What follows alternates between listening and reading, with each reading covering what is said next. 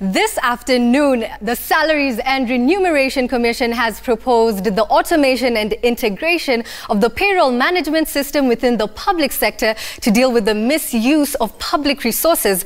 During the launch of the Public Sector Wage Bill Study Report, CRC estimated the wage bill to increase from 733 billion Kenya shillings last year to 790 billion in the 2019-2020 financial year.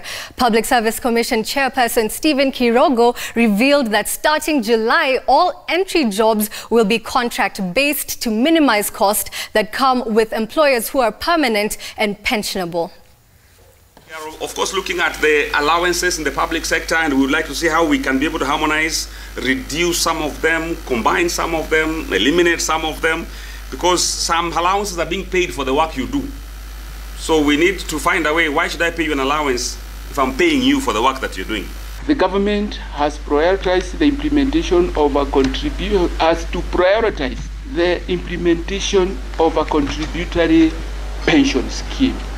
I think this is one thing we are so keen to have implemented, so that while you contain wage bill at this present level, going forward, the pension now becomes the big drain on the public resources.